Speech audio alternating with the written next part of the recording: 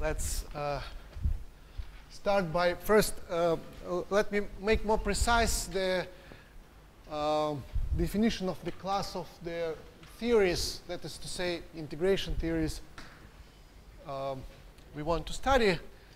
So the quiver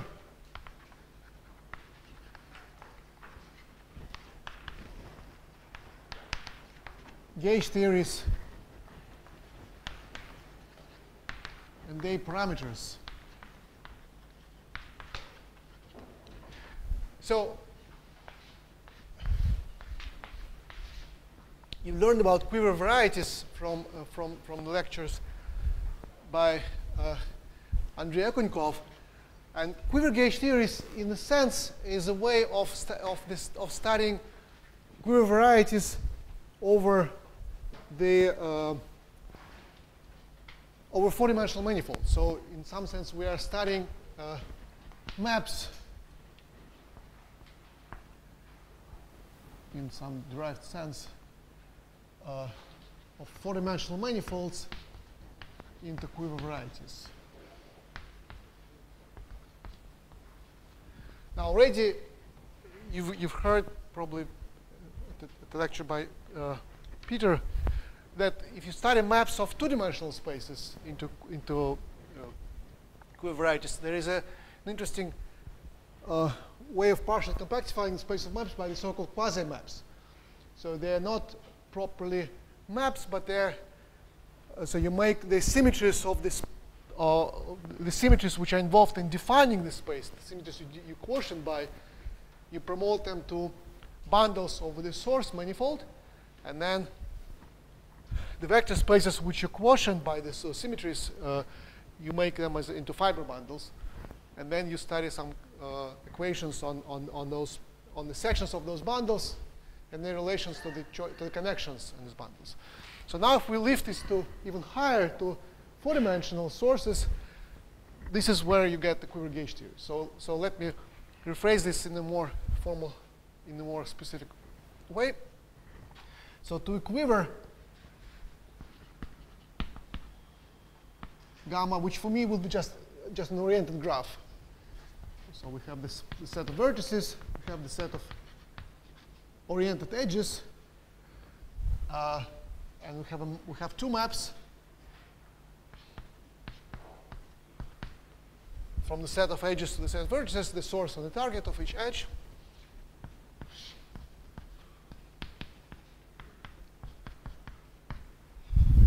And now, as in this discussion of quiver varieties, you want to assign two vector spaces to each vertex of the quiver. So in the case of the Kajima varieties, they're called V and W. I will call them M and N. So I'll have M space. So for each I, for each vertex, I have an M space and N space.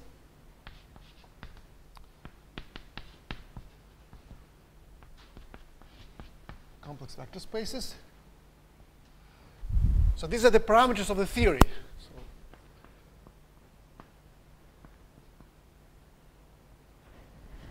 maybe this is a bad joke.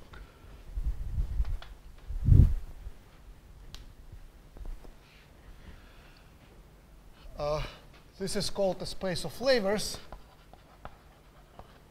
and this is called the space of colors. This is from physics of the 60s. And now, what we do with these spaces will be studying the moduli spaces of sheaves. So the M quiver is the moduli space of collections of torsion-free sheaves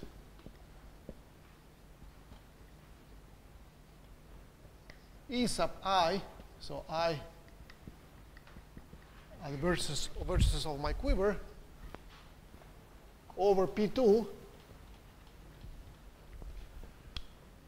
which are framed.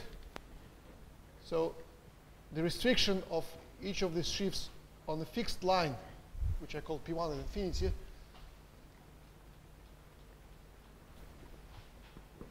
is a trivial vector bundle isomorphic to Ni, the space Ni.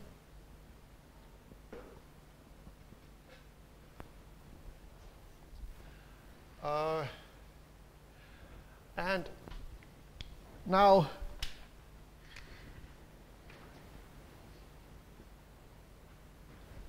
the structure of the quiver gives rise to the following sheaf over that moduli space. Namely, we'll take the direct sum over the edges of my quiver.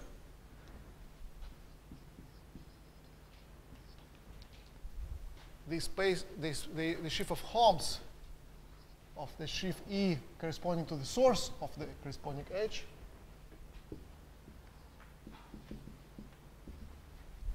To the sheaf corresponding to the target. So this is as if you were doing the quiver variety, except that now everything lives over P2. So these Holmes are varying over P2. And the source and targets of those Holmes also vary. Plus, we take the sum of the vertices of Holmes from EI to the fixed vector space Mi. We'll view it as a trivial sheaf over P2.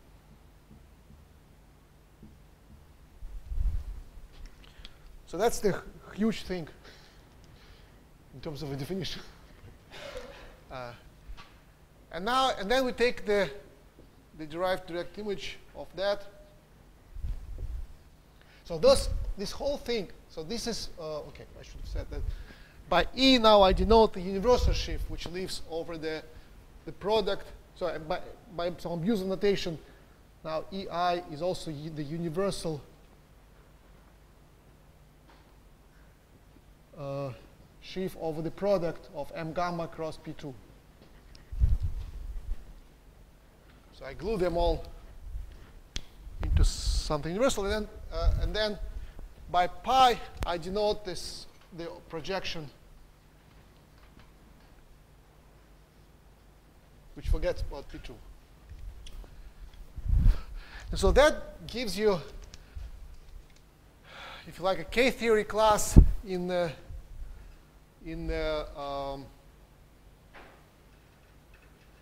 K-theory of the modular space. So that belongs to the, so take a class of that in K-theory of M gamma. And now in cohomology theory, which is what is so if we talk about four-dimensional theories, that means that we actually interested not in K-theory but in cohomology. Just take the Euler class, the equivariant Euler class of that object. And then we integrate over M gamma. So we take, so let's call it, what are the letters which we haven't used yet? Okay, I'll call it curly T. Oh, sorry, I call it obstruction. I call it obs of gamma. And so we take the Euler class, equivariant Euler class, equivariant with respect to the symmetries which I will now specify, and integrate over M gamma. And then take the sum over all possible choices of,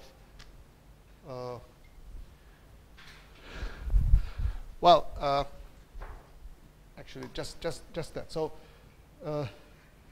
if you watch carefully what I was saying, then you would notice that, of course, M gamma is it's an infinite dimensional space because it has infinitely many components of varying dimensions, which are labeled by the second Chern class of those sheaves. So if you specify them, then you have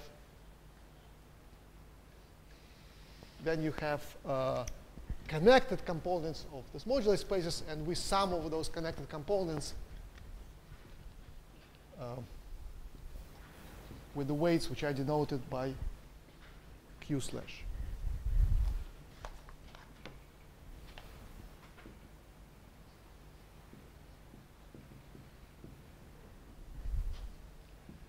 q vector to the power k vector is the product over the vertices of my quiver, qi to the power ki. Okay, so the first set of parameters which this formula introduces is the torus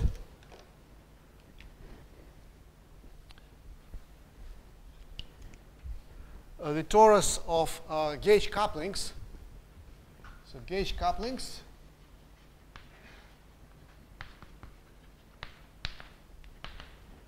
so this is C star. Actually, we want them to be sufficiently small to the power the vertices of gamma. So this is where my Q parameters live. You have a complex number, absolute value less than 1 attached to every vertex. And maybe for general quiver, we actually should view them as formal parameters. We don't really expect any convergence of this partition function. Unless we can ensure some relation between the ranks of the spaces M and N, which actually force the quiver to be of a very special type.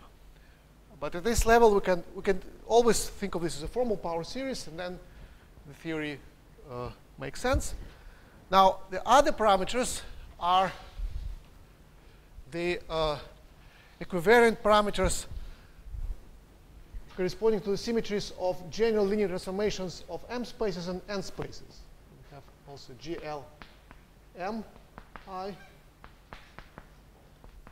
and GL and I spaces, groups which act simply in these spaces. So for N, it acts so the GLN actually acts on the modular space by changing the choice of the framing, the choice of this isomorphism. The well, PGLN part actually acts. The GLM only acts on the fibers of this bundle, and so it acts on the space of sections and higher homologies. So it is reflected in the parameters of the Euler class. So this Euler class is equivariant. And so I will denote the. So we'll have the parameters which belong to the real algebra of the maximal torus of that group.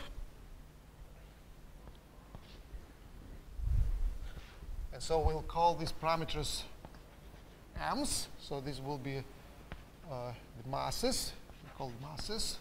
We heard about them in Andre's talk today. And then this will be the A parameters. They are called Coulomb parameters, like the Coulomb law, Coulomb module. This is some convenient jargon. So the number of those parameters, so A is labeled by, these are complex numbers labeled by two labels. One is a vertex, and another runs from, so alpha runs from 1 to the dimensionality of the space N. And M also has two labels, so F runs from 1 to MI. So these are all. So these are the parameters of this partition function, and then we will also be working equivariantly with respect to the following two symmetries. So one symmetry acts on these spaces. So for each edge, you can rescale the space of Homs acting from the source to the target of the edge by complex number. And so that gives an additional set of masses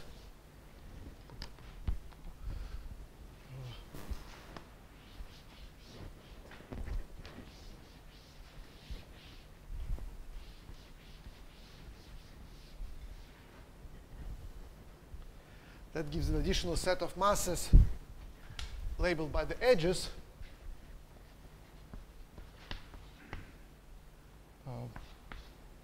So we have a group C star.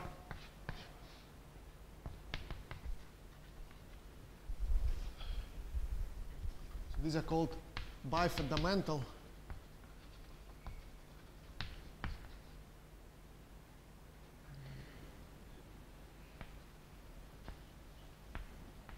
Mental masses. And so that's the symmetry which multiplies that space by a complex number. Most of the symmetry is redundant. It's already contained in these symmetries because so if you have a home from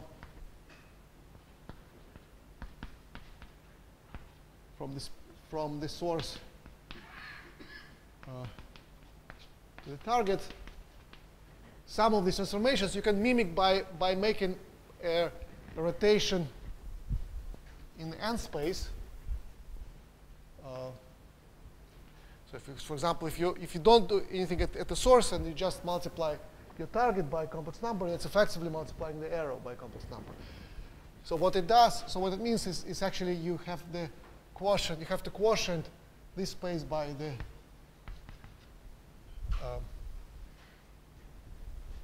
so you quotient that group by the maximal torus, by the center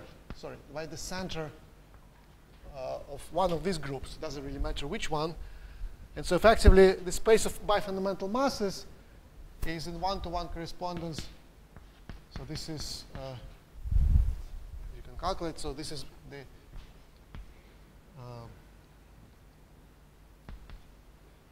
well, there is the overall, the center of the diagonal C star inside all the centers doesn't really act. So that gives you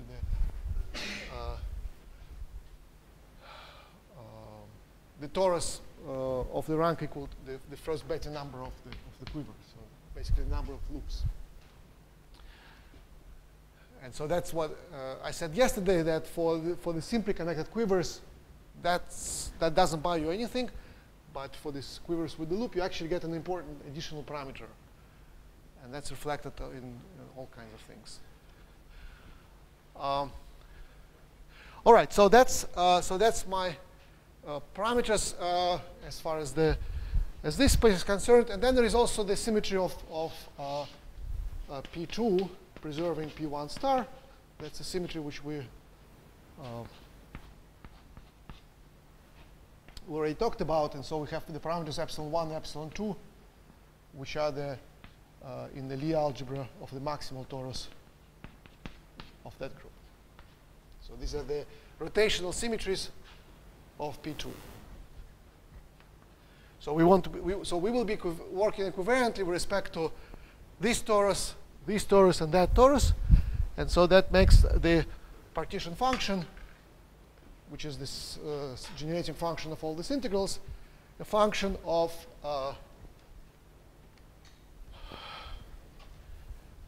the fundamental masses. So these are called fundamental masses.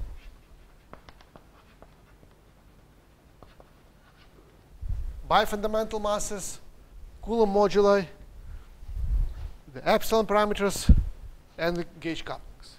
So lots of parameters. Okay, and now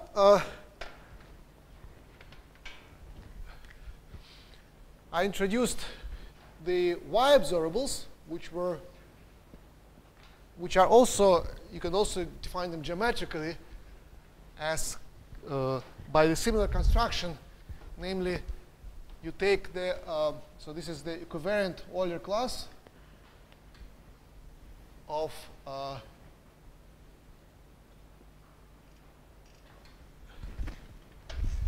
the, well, so let me just first do the informal definition. So this is this universal sheaf EI, which is restricted to a point, the fixed point. So this is the fixed point of GL2 action. Now, we don't really restrict sheaves at the point, but what we can do this we can take the derived direct image of E tensored with the resolution of a skyscraper sheaf. So we can tensor it with a skyscraper sheaf and then take the direct image. So this, what this is this.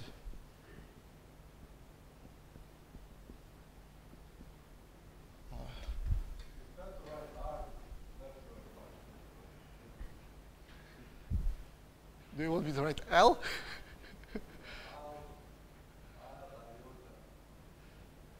I forgot why. Where did this R come from? This letter R. It's derived, right? But so is R is in the word derived? Right derived. It's a right derived. Okay. Okay. Okay. So. So this is skyscraper supported at 0, and that's a product. Yeah. You should put L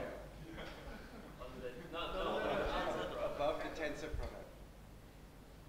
Here? On top of it, yeah. L? Yes. Okay. How about that? Good. All right.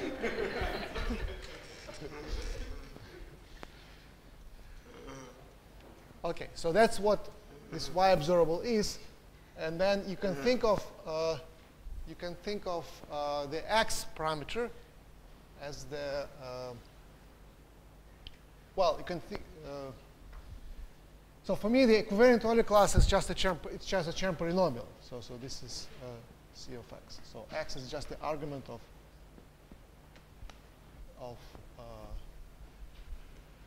Chern polynomial, which we'll see is actually an equivariant parameter for yet another symmetry, which will show up shortly. And so then we could study the integrals of these classes, and so we can insert those classes in this integral, insert the products of those classes, and it turns out that, well, they are equal to something. We cannot really say much about them, but it turns out that we can correct this product of y's by things involving inverse powers of y's, which will produce functions of x with no singularities, except, of course, at infinity.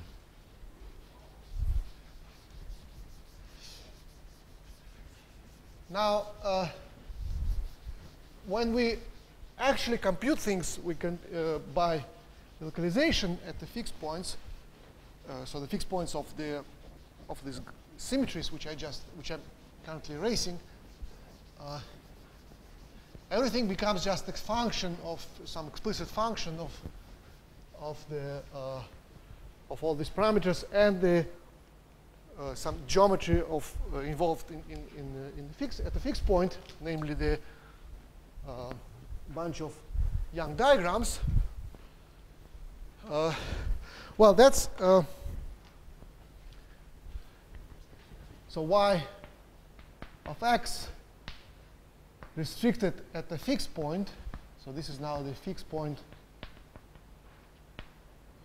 of the maximal torus of all those groups. And so at the fixed point, we can actually compute this integral. And this is what it gives. So I'll give now a different expression from what I gave yesterday, because that's an expression which will be useful, will be more manageable. But it's the same expression, of course. So now it's a product over all the squares in the Young diagram. So now Young diagrams are also labeled by two indices. So I is in vertices, and alpha is in the colors.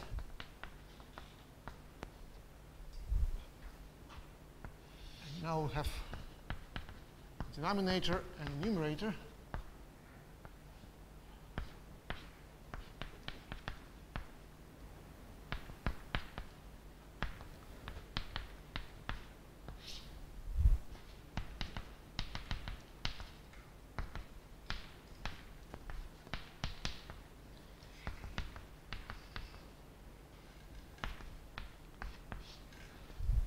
notation C squared is epsilon 1 times a minus 1 plus epsilon 2 times b minus 1 for the square with coordinates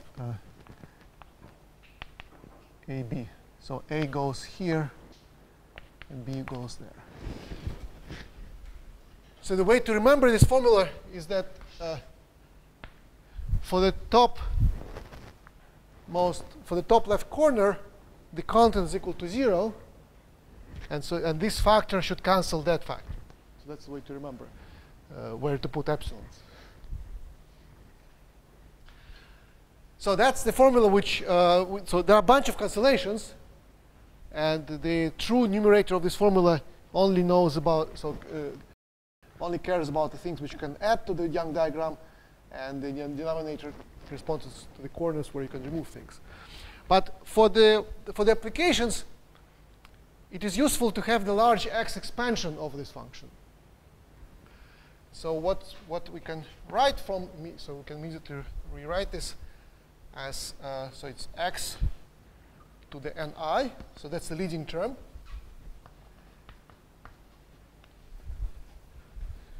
Because here you have something of degree 1. And this is just a polynomial of degree n.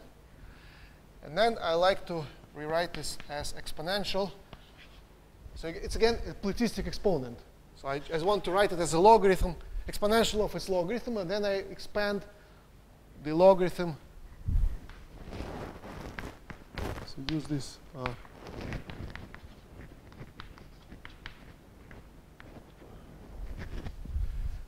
formula. So here we have, so it's 1 over L, sum 1 to infinity.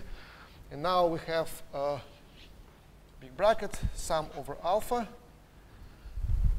So we have minus AI alpha to the L, x to the L. That's the first term. And then we have the sum over the squares. Actually, I should put x to the L outside because it's going to be everywhere. Don't worry, we will only use the first two terms, but I want to write them explicitly. So with the plus sign, we'll get a. Let's now skip the indices because they are the same. So a plus c to the L plus a plus c plus epsilon to the L. So my notation is epsilon 1 plus epsilon 2. And then minus a plus c plus epsilon 1 to the L minus a plus c plus epsilon 2 to the L.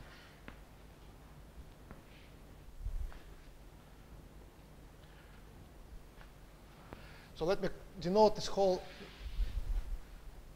okay. Oh.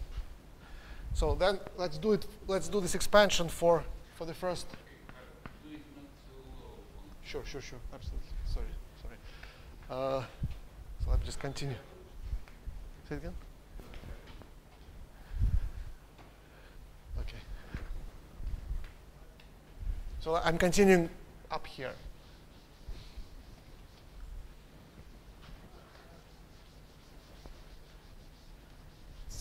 It's still inequality. So this is x to the ni times exponential. So the first term, when L is equal to 1, well, everything here cancels. So you only have something from this guy. So you have 1 over x negative sum a I alpha. And then for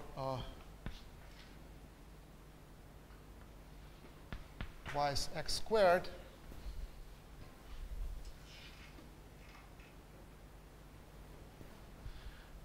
maybe I will need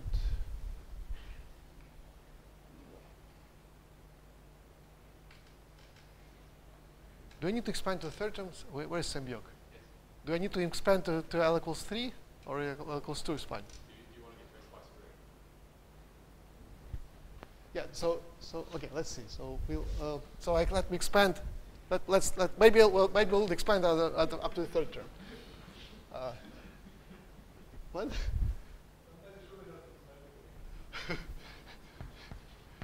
Okay, so it's minus sum of the squares, and then here we finally get some information about the partition.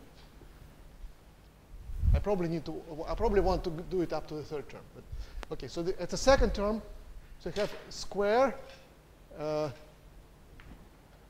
So of course, a plus c squared will cancel out. Then the cross terms, the linear terms in a plus c will also cancel. And so the only thing which will not cancel will be, so it's epsilon squared minus epsilon 1 squared minus epsilon 2 squared, which is equal to twice epsilon 1 epsilon 2. So it's plus twice epsilon 1 epsilon 2. The size of the partition. So this is sum over alpha, sum over alpha. So it is 1 over x squared order. You only get the instanton charge. So this is known as ki. And now if I do it up to the third order, a certain non-trivial feature of the Young diagram will appear, namely the sum of its contents. So that's, I guess, something which I want to get out of this. So there will be minus the sum of cubes, and then so cube. So you need to remember now another formula that x plus y cube is x cubed plus. Say it again.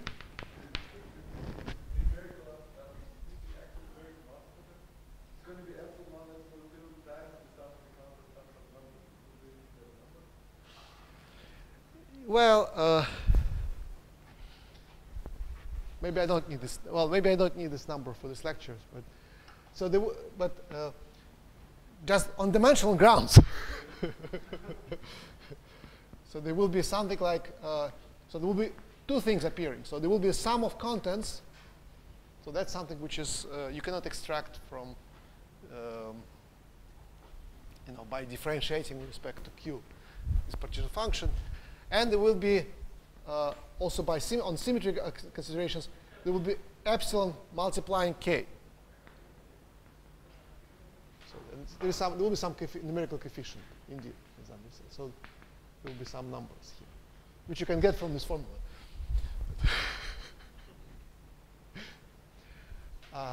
Plus da da da. Okay, so this is something which we will use in various forms. But how are we going to use this? Well,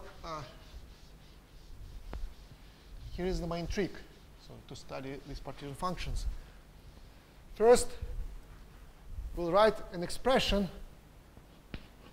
which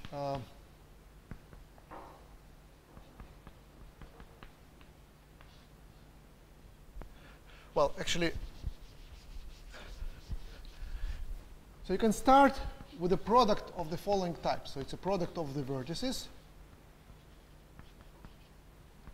yi when x is shifted by some number wi beta, and product over beta from 1 to wi. So now the w numbers start appearing.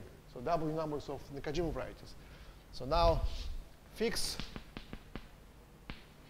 vector space, well, fix the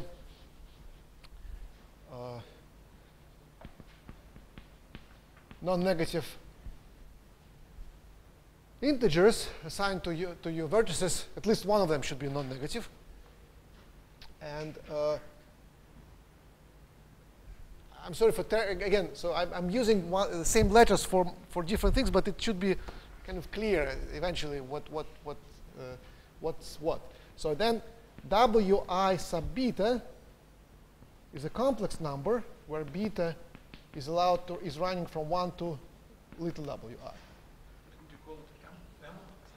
No, it's a different number. It's a different parameter. So M, N, and so on, they were parameters of the theory. And now we want to define an observable in this theory, which will now have the labels, promised labels,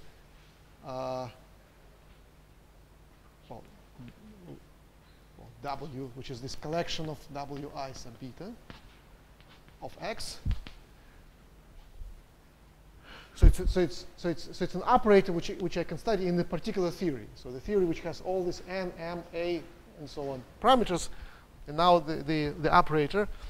So this operator is defined as follows. You start with a monomial in Y's, which is just product of Y's with different shifts of the arguments.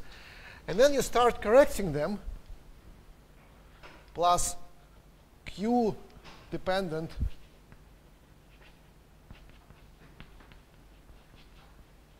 corrections involving Y inverse, so products of Y's and Y inverse with various shifts.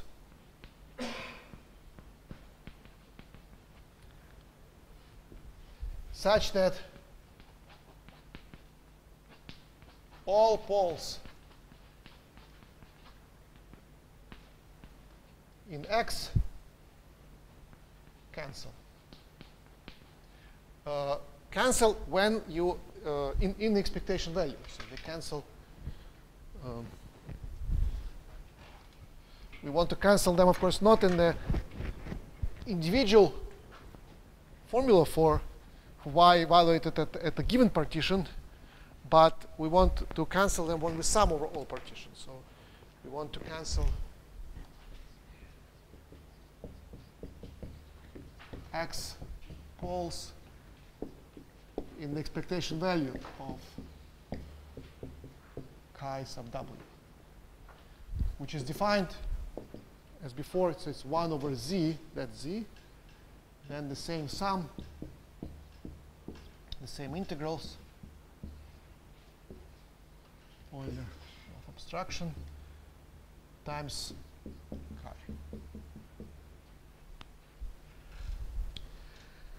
And so now I want to write the formula for these corrections.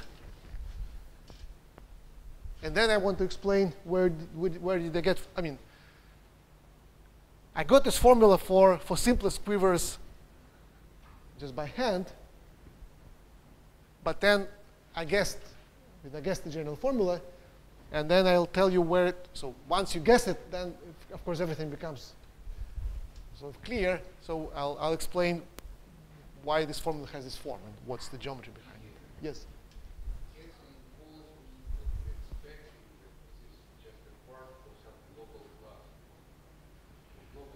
So it's, yes, so it's expected in what's, yes, so, right. Yes.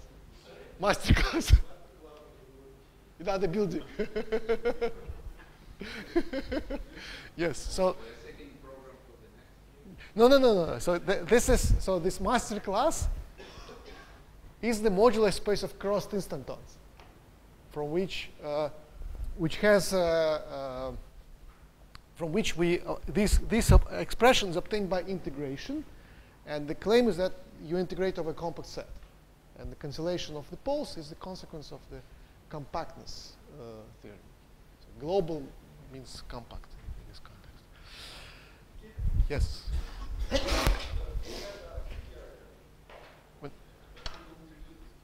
Yes. There was this conjecture that something in the Q character, even though you is proved by transcription. Is this now proven that the calculation? I think for the AD quivers, and maybe even for the non-simple laced. So I think that's the content of Kimura and Peston's work, that they identify QQ characters as a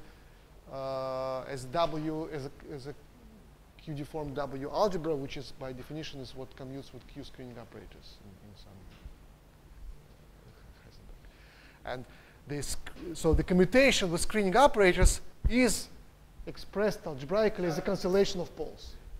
And so what's up for algebraic algebraist is viewed as commuting with screening operators. Geometrically, screening operators represent the fundamental cycle over which you integrate. So that's right. But and then we will use this feature that you have cancellation of poles. Therefore, you can expand things at infinity and get interesting identities. I have a feeling there is some similarity of this to Riemann's conjecture, because in the following sense, that if Riemann's conjecture is true, which is some statement about maybe not a lack of poles, but some location of poles, that gives you information about the distribution of prime numbers in that case. But here, so we have a lack of poles in finite domain, and from that we get information about this partition function, which will happen to be the equations of two-dimensional conformal field theory. With that information, so I mean, well, you may laugh if you want, but I think so. There is some compactness in zeta function as well. So some kind of hidden somewhere. Okay. Okay. Thank you, Roma, for laughing. I suggest. All right. So here is the formula. So the formula will involve the quiver variety here.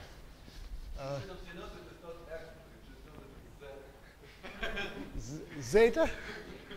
I'm not sure that's the right notation here. Although in some sense it is a zeta function, because that's again, I mean, zeta function is a platistic exponent after all.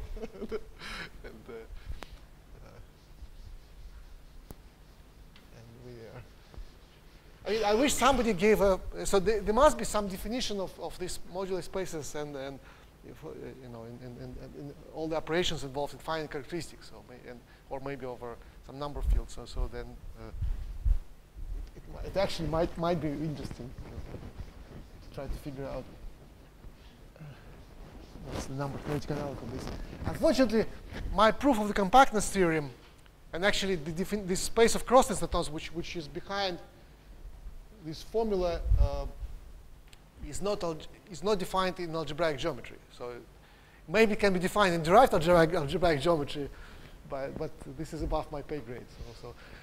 So the way I define it is using real algebraic geometry, and that's hard to translate to number theory context. Okay, so I claim that this guy is actually fixed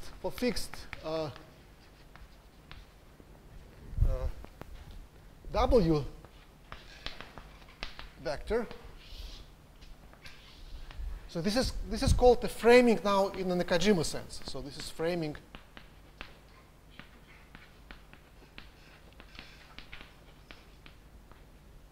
in the sense of the Nakajima varieties. And now I want to literally study all the Nakajima varieties associated with this framing with that same quiver gamma. So remember, that means that we now assign a vector space Vi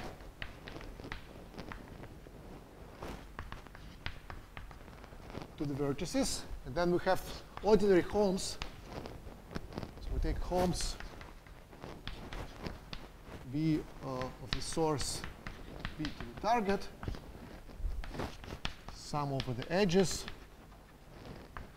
and then we take the sum of Holmes Wi Vi. So now Wi, capital Wi, is a vector space of dimension little wi, and then these numbers are the eigenvalues of some operator acting in the space Wi. So we take this vector space, take its cotangent bundle, which is also a vector space, and then take the symplectic quotient with respect to the quiver gauge group, which is a product over the vertices GL. So that's the Nakajima variety. corresponding to two vectors of dimensions, W and V. And my operator chi of x is really just this. So it's a sum over all possible vectors. All possible dimension vectors. So all possible representations of the quiver. The same parameters q, now raised to the power v, not k, but v. And now I want to integrate over that space, equivariantly with respect to the following groups. So I have a group, the framing group, so GW. So GW is the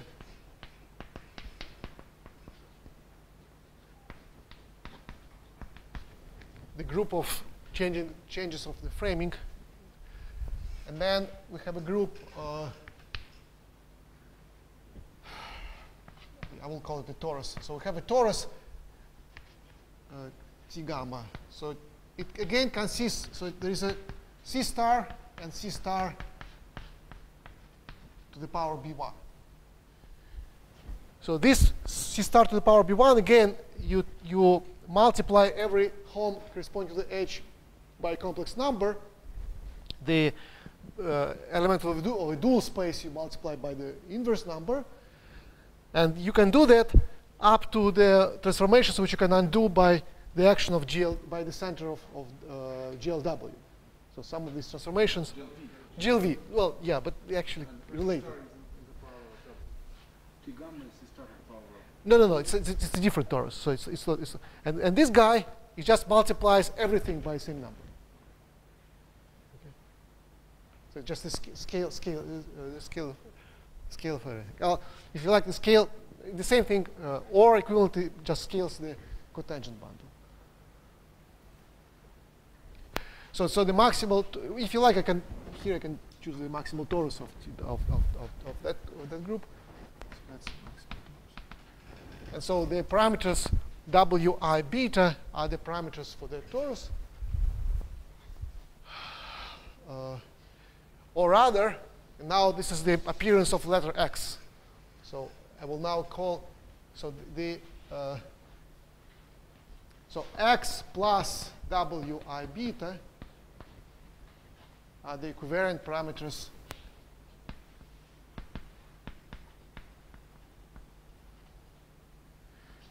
of the framing torus of the Nikodym variety.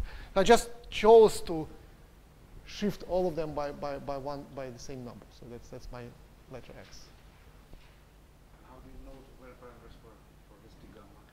So for this guy, so this parameter will happen will be called minus epsilon 1 plus epsilon 2. So it will not be called, it will be identified with the minus epsilon 1, epsilon 2. So that's the same epsilon 1, epsilon 2 which we had acting on that modular space. And these parameters will be denoted by ME. So they're actually the same parameters as they're the same by fundamental masses as we had before.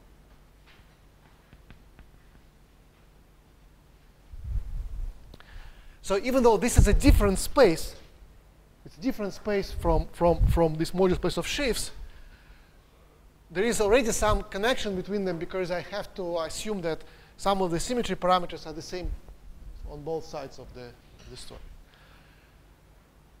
And now, so I've set up the stage, but now I need to produce the actor. So what I'm going to integrate over this variety is a product of two things. So the first factor is kind of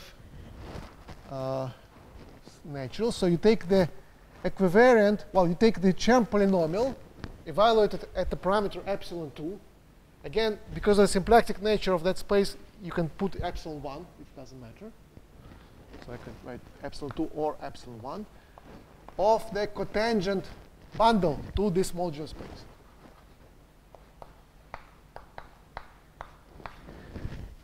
So this is something which we encountered yesterday, I guess, when we discussed the theory with adjoint matter. there it was specific for a particular theory. Here it's a universal factor. So we always insert the cotangent bundle, the only class of a cotangent bundle. In K theory, For this dividing function, this thing, this is called the sum. this whole thing. X of This is the form. This is the. I'm writing the form. Times. Sorry.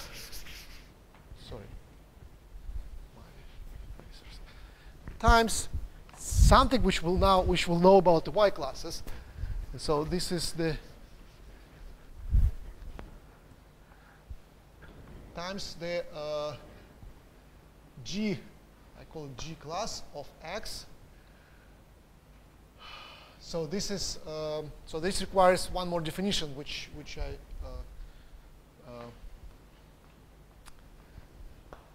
I forgot to give. So, or maybe you actually heard this in the lectures by Andrei. So we need I need to recall the definition of tautological bundles over the tautological complex over the queer variety. So queer variety. So again, we have these arrows. At each vertex carries a complex which reflects the moment map equation. So for this construction, this double line means that you impose the moment map equation and then you divide. So the canonical or tautological complex CI over, so it's a complex of sheaves, if you like. It's complex of bundles, in fact, over Nakajima variety. So what you do at each, so I is a vertex. So at each vertex,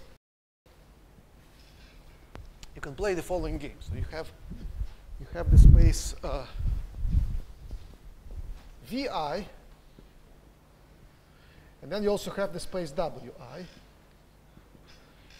And this data involves the maps I sub I. So this is what is Holmes parameterize.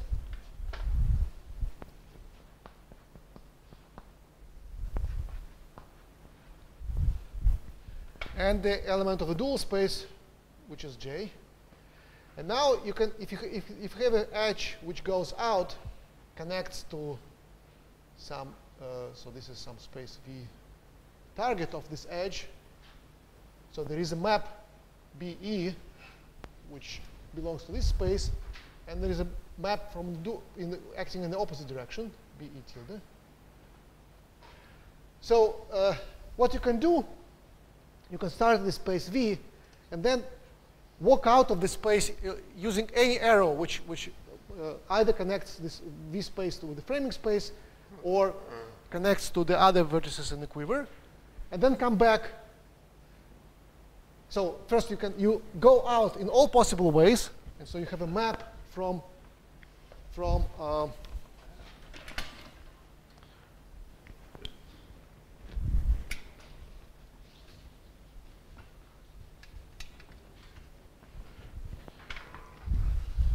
so it's like, you become so you start at the space VI, and then you can go to your framing space, so that's using I, or using all the arrows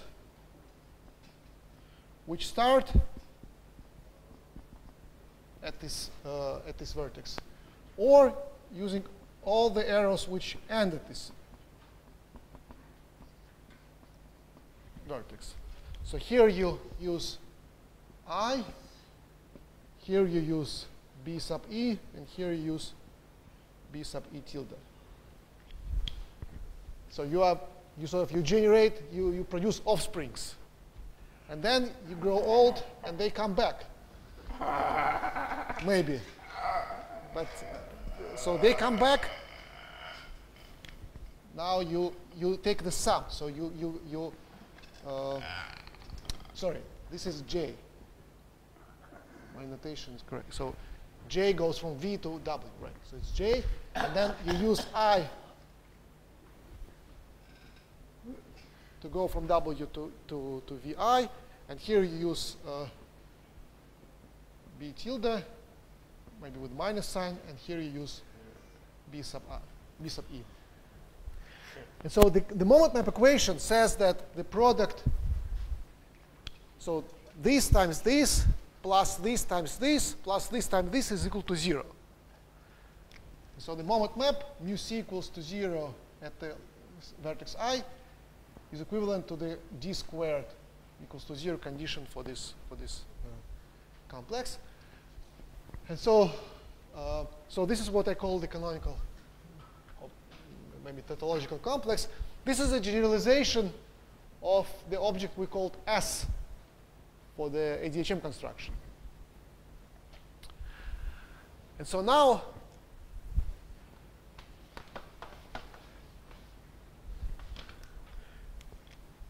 so we can view Ci as an element of equivariant K theory.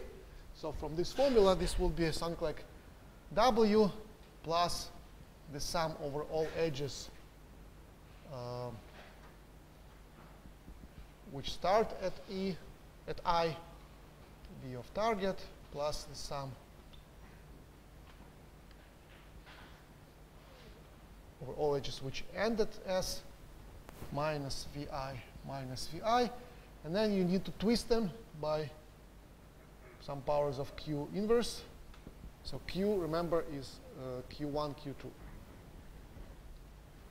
So that reflects the symmetry that so this reflects that C star symmetry. And some of these arrows carry the additional weight of the symmetry. So again, depending on the choice of the stability condition, which I didn't specify here, which has to be correlated with the choice of stability condition for my which was made for the to define the modular space of torsional free shifts. This complex will only have cohomology in 2 places as opposed to possible 3. So it's a 3-term complex, but it only has cohomology in degree 0 and 1. And so what we do, we represent the Chern class. So if you like, take a Chern class of this complex. So it's actually it's a difference of Chern classes of its cohomologies.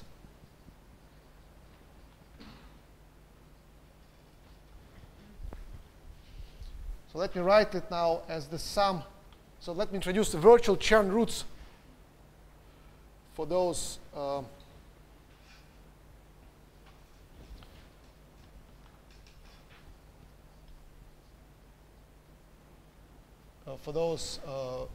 cohomology groups. And so now I can define my G class. So the G class is the product, is a ratio. So it's the product over A, the Y observable of I, when you substitute X plus Psi plus IA in the numerator, and then divide by the product of A prime.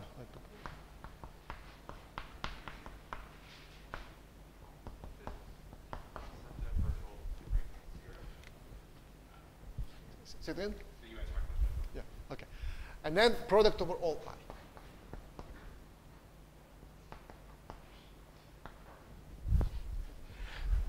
So that's the formula. So now let me erase the extra things.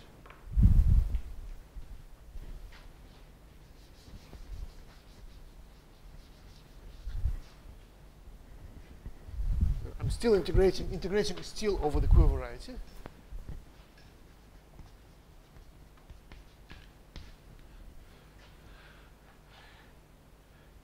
So the point is that the shifts of the argument of the Y observables are the Chern roots of the tautological complex. Should I be? Fundamental matter. Yes. Yes, you're absolutely right. It shows up here, e to the me, e to the minus me. So these Chern roots, they're both equivariant. I mean, they're equivariant classes. So they contain both C numbers like m's or epsilons, but they also contain actual cohomology classes of this modular space. Now, when we localize with respect to this torus,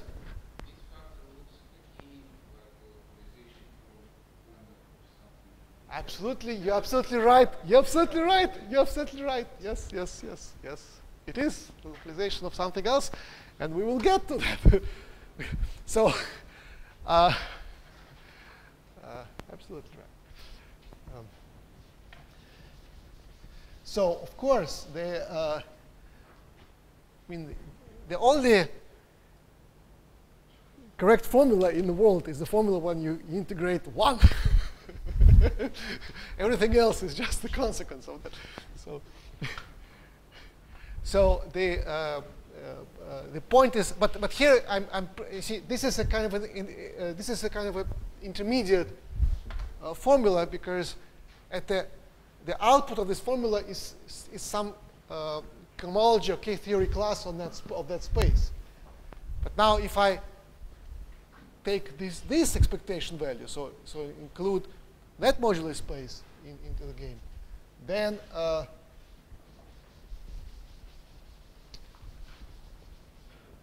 together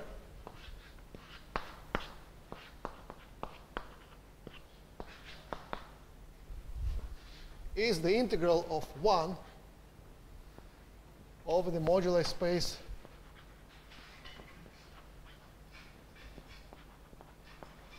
of quiver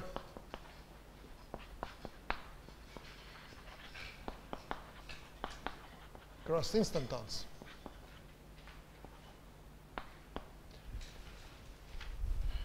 And so that everything else is just a localization applied to that formula.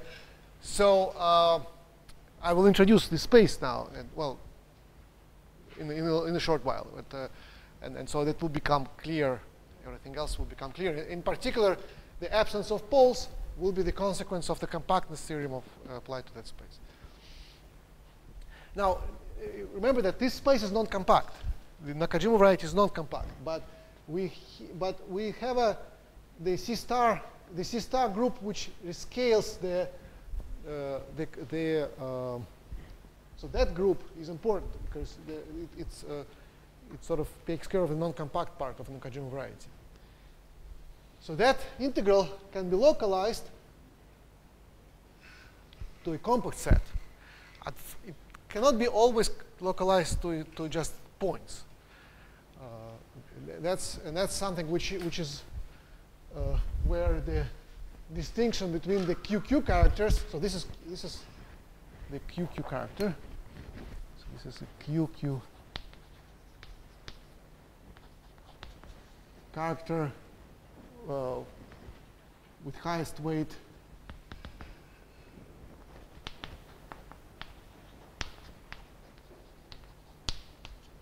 W. So as in the representation theory of Yangians and the fine algebras, the highest weight is not an integral weight. Or maybe I forgot how it's called. Maybe it's called loop weight. It's really a collection of evaluation parameters. So these W's should be viewed as evaluation parameters for representations of some non-commutative algebra.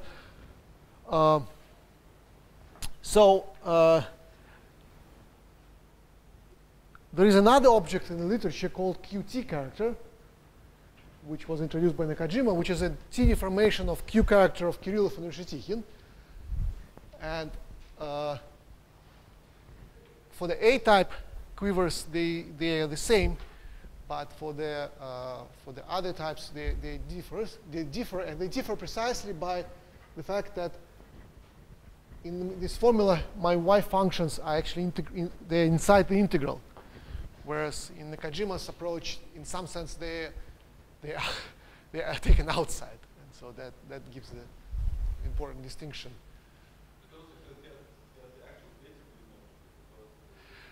But I think that's what you get by computing that part. If you just compute this.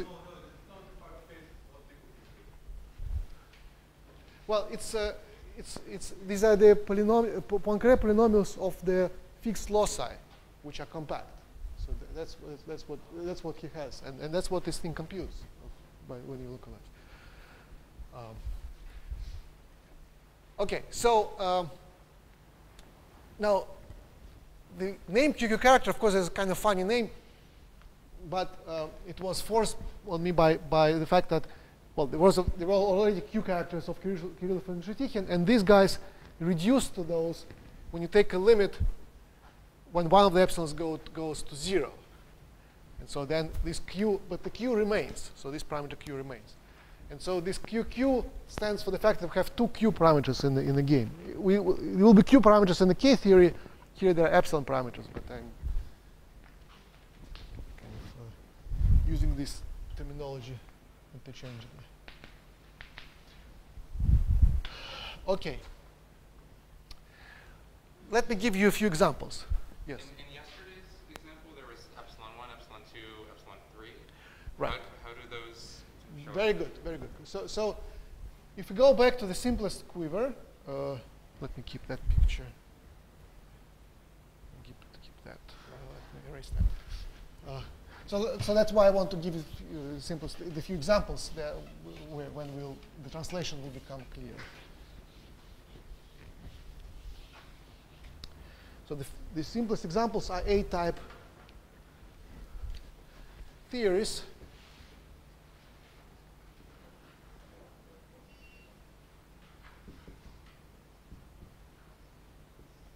So there are three classes I wanted to tell you about. So the first case is A1 case with a general weight. The second case is A0 hat fundamental. So fundamental character means that your highest weight, the corresponding dimensions vector is 0 everywhere except at one vertex. And then you have only one evaluation parameter, which I actually call x. So then, What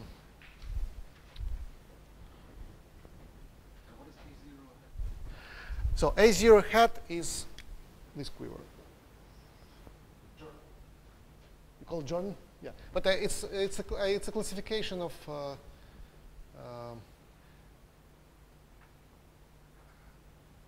Dynkin diagrams. So for fine Dynkin diagrams, the label tells you the number of vertices. For affine, somehow the label is number of vertices -1. So it's, but then you put a hat. So that's why. And it was one more case in the A-type. Oh yes, I forgot what other examples are interesting. Okay, there was something else. I forgot. What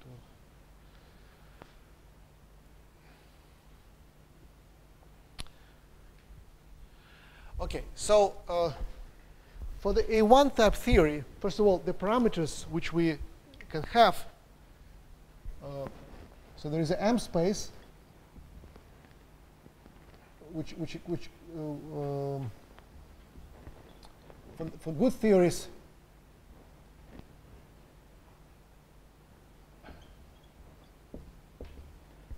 Is when M is equal to twice the number of colors. So this is A1 case. And then we can organize the masses into a polynomial, which is related to Greenfield's polynomial. So these are F in this case, F from 1 to M. And the formula for the Okay, so the Nakajima variety in this case, so the Nakajima variety, A1 WV. So in this case, we have only one number for dimension W and one number for dimension V, is what you must have learned from the lectures of Andrei. Do you remember what it is? Anyone? So this is, so you have the framing space.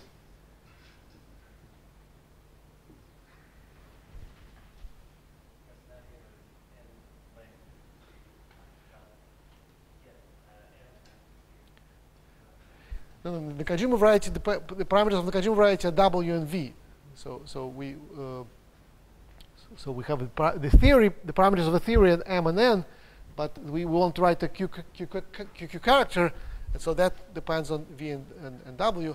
So it's a Grassmannian of V-dimensional planes in W-dimensional space, and then we take the cotangent of that.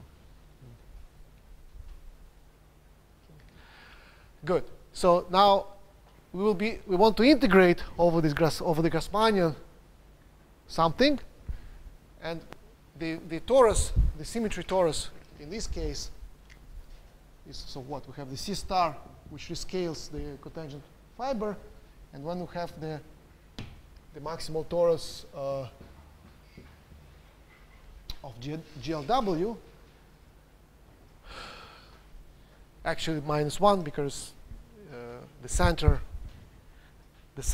in W in GLW is killed by the center in GLV. And so the fixed points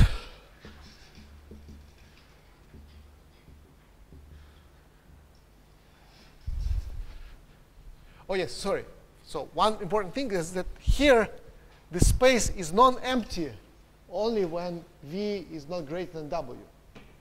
So in this case, this formula will actually be finite because you only have a finite number of terms for which you have a non-empty space to integrate over.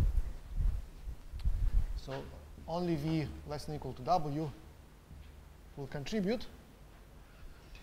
I guess Delin is not an audience, but if he were an audience, he would have asked what happens when your set is empty. What do you assign to that? So if V is 0,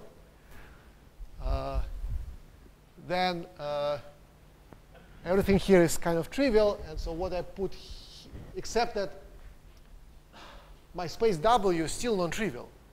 And so my complex consists of just a vector space W. Everything else is equal to 0. And so the first term, the term with V equals to 0, here contains the pure numerator, where psi plus are simply the equivariant parameters for the group GLWI. So that's actually the first case which we need to figure out. So that's why it's this sum starts with this term. So this term corresponds to V equals to 0. So in that sense, when V equals to 0, I actually view it as a point, not as an empty set, I guess. It is a point. Good. Is it a point? I mean, there is no zero-dimensional subspace. Yes. So it's right. It's like a subset of an empty set. So that's a non-empty set.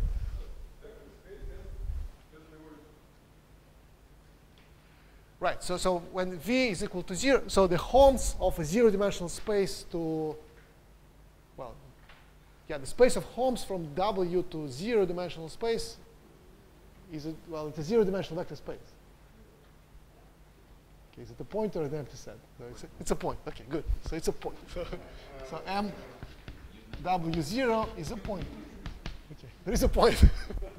Okay, now when V is non-zero, then we are on the firm ground. So what are the fixed points? So the fixed points of C star, which scales T star, just sit on it's just a zero section, it's a Grassmannian itself, and then the fixed points of that torus are the planes, the coordinate planes. So these are, so there are W, choose V,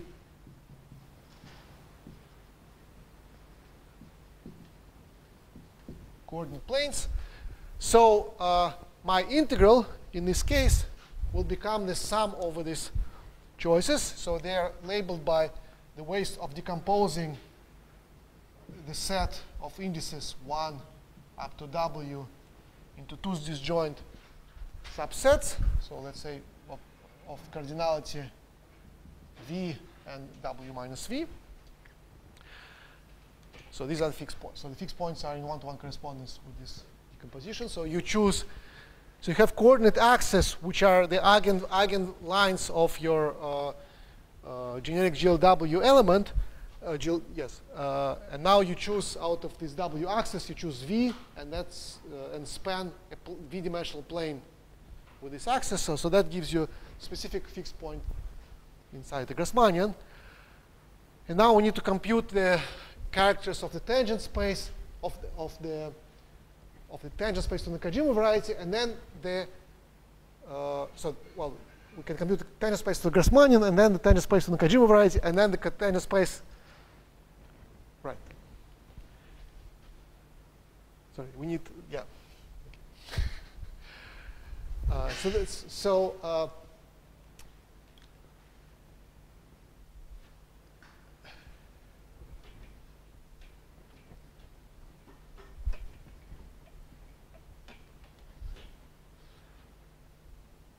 Maybe I shouldn't do this. Maybe it's an exercise. Okay. So it was an exercise.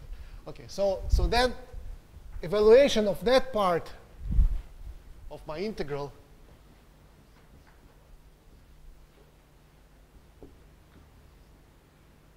so it's decomposition will give something like the product over I inside the set capital I, J inside the complementary set. Then you take Wi minus Wj. So these are the weights of the tangent space to the Grassmannian. And then we shift them by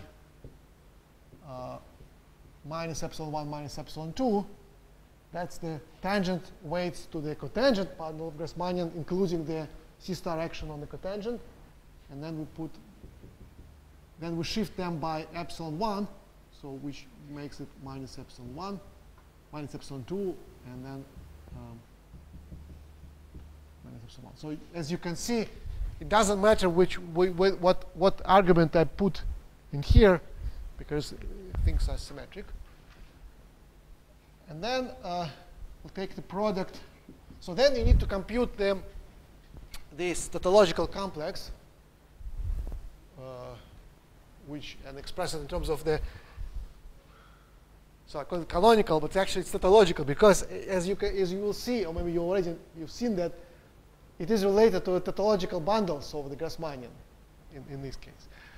And so what you will find is that you'll get the product of Y plus W inside the set, and product over J not inside the set of P of X plus Wj divided by. And here I forgot. Sorry. Shift by epsilon. So, and then there is Q to the number of choice. So that's the formula. So that's a general QQ character for the A1 quiver. So there are two, as you can see, there are 2 to the W terms.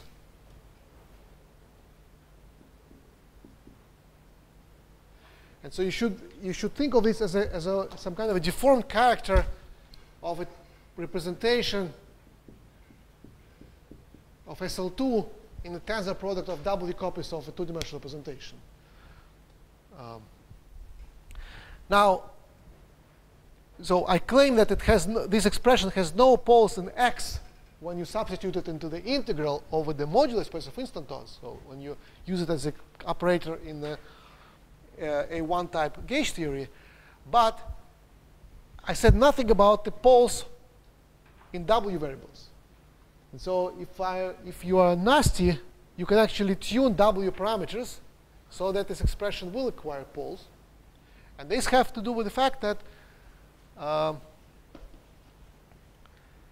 so tuning W parameters means choosing smaller and smaller subtori in the maximal torus of your symmetry group.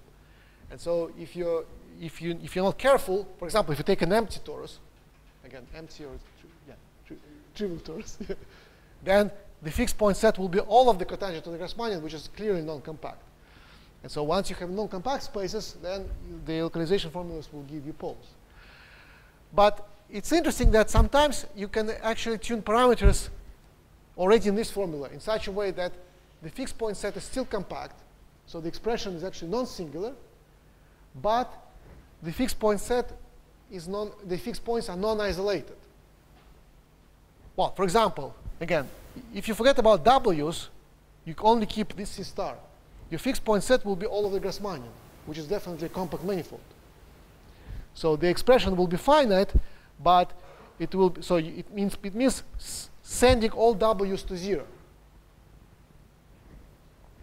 Each individual term seems to diverge, but I claim that in the sum there is no divergence. But what this expression will look like, it will look like some kind of now differential polynomial applied to y's and 1 over y's. So these QQ characters, sometimes they involve not only y's at the shifted variables, but also their derivatives.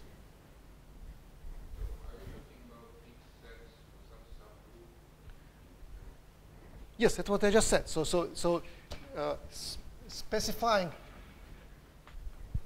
these additional parameters, making them for example, well, as an example, I set all w's to be equal to 0. So then individual term blows up. Or you can, well, this is cohomological theory. So here the analog of root of unity is when the differences of w's are proportional to epsilon. And so that's a, well, epsilon is also covariant, but that means, what it means is that, yes, it means a different subtorus, right? So it's a subtorus which has some angle. So so you choose some subgroup in this product of C stars, which is at some angle in these directions, and so that may so sometimes it leads to non-compact fixed sets, and so that means actual singularity, or it may lead to non-isolated but compact set, and so then it means that there is no singularity, but the expression is getting more complicated. And it Just you can see from the formula, if you're integrating for some set. Absolutely. So then, absolutely. So this size. So in the A-type case, we are lucky that for generic choice of covariant parameters, these Chern roots are actual numbers. They express in terms of covariant parameters. But once we go away from the A world, the non-isolated fixed point sets become what's the term? Ubiquitous. I cannot pronounce it and I cannot spell it even. Unavoidable. So unavoidable. And then these xi's are actual cohomology classes. So they're nilpotent. They're nilpotent, if you like, variables. So when you integrate over them, then you will generate derivatives of y's. And that's where the Q characters differ from QT characters. But I just wanted to say that you don't have to go to these complicated cases like D type and so on. You can already see that at in the example of in the A series. Just take a non-fundamental character. All right, so that's one example. And it's a good time to go for lunch. So let's reconvene at 2. Okay. All right.